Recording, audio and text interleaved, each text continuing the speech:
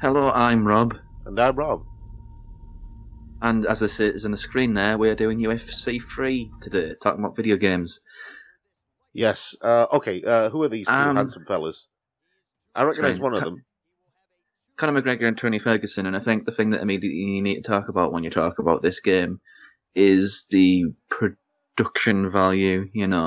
I can speak for you too, Rob, in saying that when you play FIFA for a long time, you kind of forget that it's production design and that EA can do production design and make a game look like the reality of a sport Well, I've got to say these incredibly character well. models are pretty good. I played UFC 2, and they had some really good character models for that. But this one it does look the business.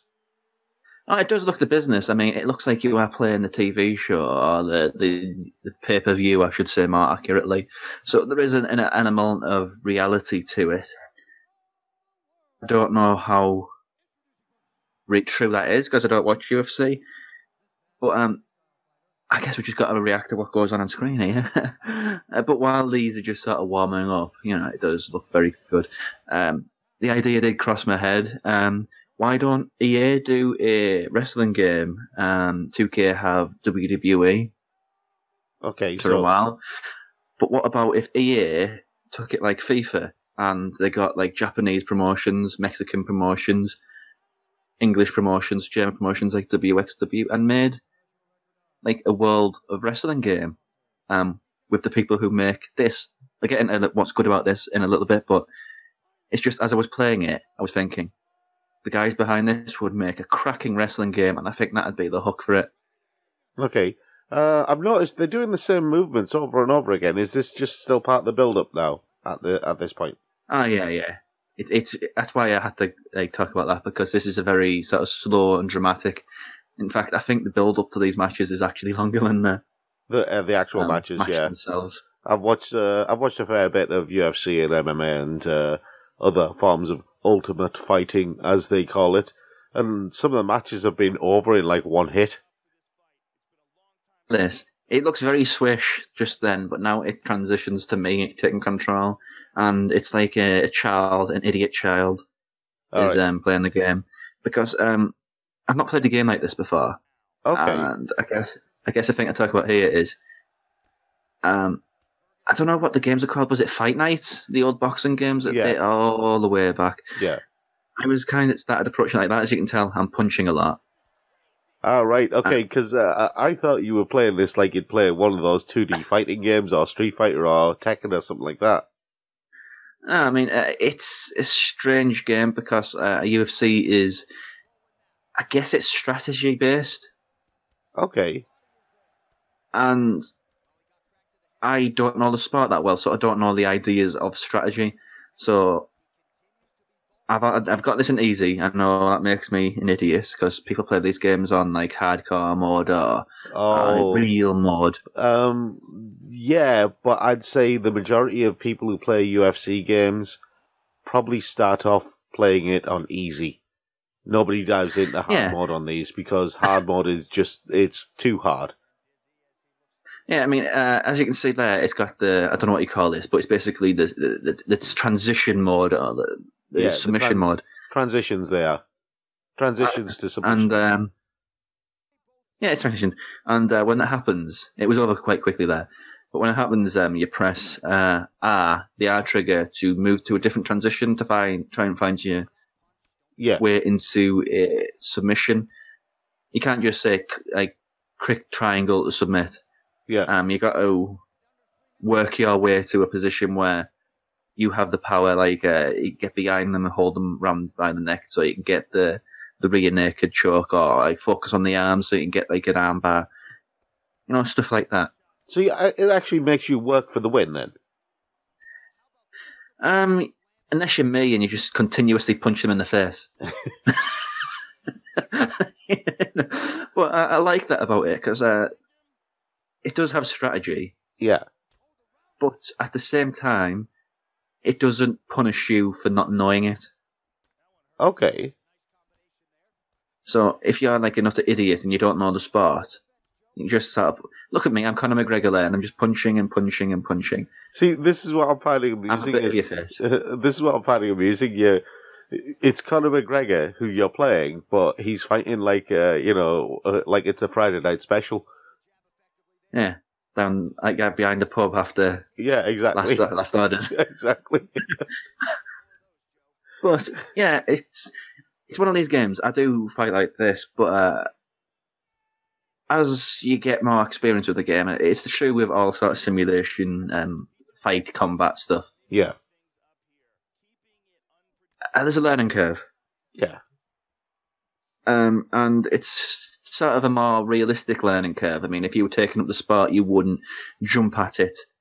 People do with sort of more traditional fighting games. I mean, if you took up UFC, your first fight you'd probably lose. I'd just be throwing my fist around, much like this. Whereas in a more traditional fighting game, you've got to sort of learn combo strings. Yeah. But now, enough of that. This is career mode, and I tried to make New Japan Man. Is that why you called him Hiromu Takahashi? Yeah, because they had Takahashi as one of the surnames, so I thought, who do I know is called Takahashi? Hiromu Takahashi, the ticking time bomb. Let's do him. So, yeah. His Twitter handle is Shibata. His Twitter handle is Shibata's boy. So, like Katsuyori Shibata. And this is very in-depth, and I didn't particularly want to get involved in it that much because it's the sort of thing where you could sink in hundreds of hours to try and make it look like the person in question. I just kind of wanted to get to the point. Yeah. Yeah, I get... Very good character models, I will agree. Oh, yeah, the character models are amazing, but... wow. Yeah. That was my attempt to be authentic to Hiromu, but it didn't last long, so... Sorry, you should have stuck with the blue hair. The blue hair was amazing. Yeah. Yeah. I think that's the mode where you're really going to get the most out of in the career mode, because all the other modes are sort of, you just single fights, multiplayer fights, submission fights. Oh. Whereas the career mode, which EA have become incredibly good at,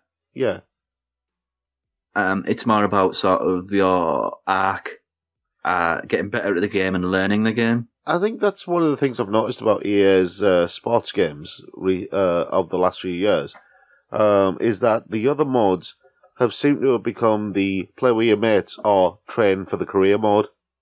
So the other modes are effectively just have fun with your friends or just, practice so you get good so you can actually do something useful with the career mode. Actually have a fulfilling career mode. And this... on screen now, there's many of these little sort of video packages scattered throughout the game and scattered throughout career mode, which gives it sort of the feel of a TV production. All right. Like there, Dana White, who should not ever act because his delivery is so wooden. There's these things called, UFC minutes as well, sort of like a pre-setup to what's going to be happening. Yeah. In the coming game. But this is career mode, so you get like 4 weeks between matches. You can promote by going on Twitter, you can learn moves, you can do some training like on screen there.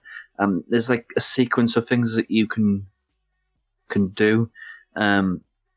You can stream games as one of them on the match promo thing, which is odd. I'll be honest. Okay. And you can become a member of each gym. You pay like a number of, an amount of money for each gym membership. And there's like a Brazilian jiu-jitsu gym. There's a boxing gym, a traditional MMA gym, and it goes and progresses through a variety of things. Okay. So is this your first fight then? This is still me pre UFC, because you have to sort of qualify to be joining the UFC. Yeah.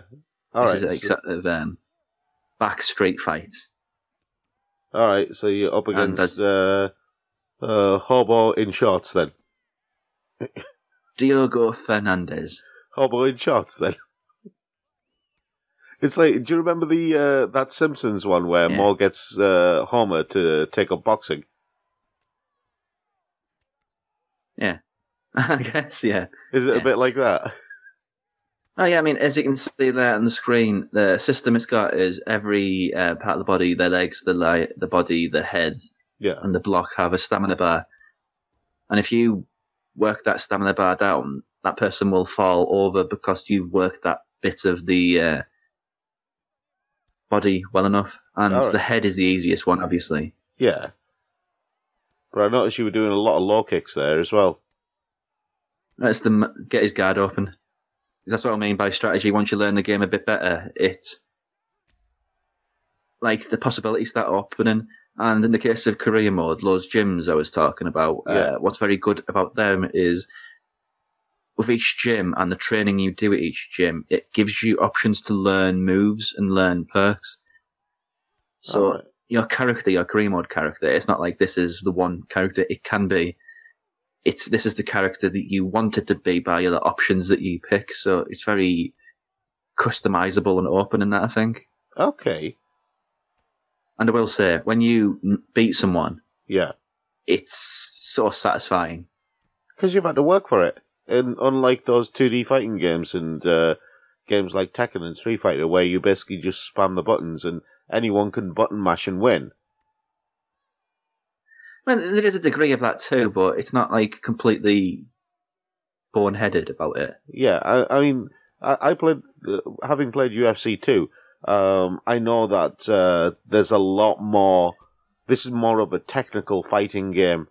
Because it's got a stamina bar, so if you do big moves and you land them, they're great. But if you miss them, you're basically wide open to get a massive blow and be out for the count.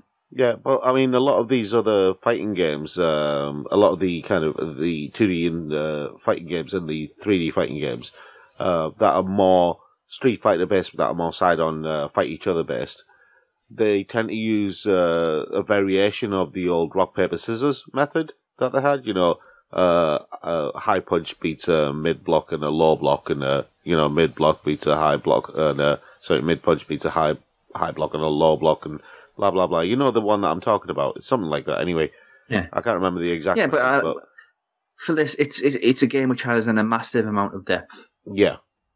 And longevity. That was a good punch, by the way. And it's a good thing, really. And it was. Because it's on like a 2-year cycle.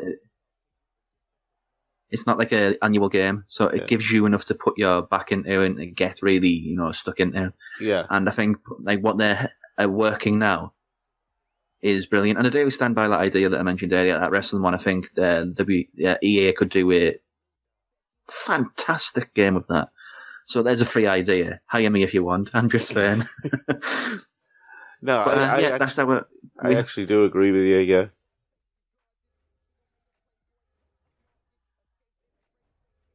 That is a UFC 3. Thanks for watching. Click like if you agree with us. Comment below. Click on some of the links on screen, or you can find some podcasts that we do by heading over to thegeekshow.co.uk and checking out some of the things that we have there. But until next time, I've been Rob. I've been Rob. Thanks for watching.